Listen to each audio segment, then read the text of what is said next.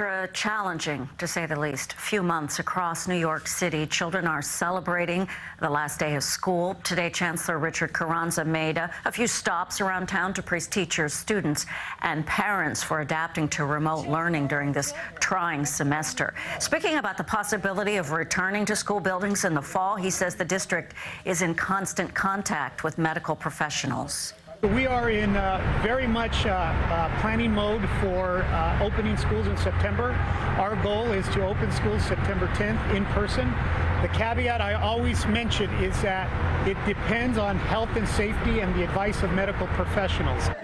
Carranza also said the district is surveying families about their preferences for returning to school. So far, the district, the DOE, has received more than 300,000 responses. That's the Department of Education. Wow.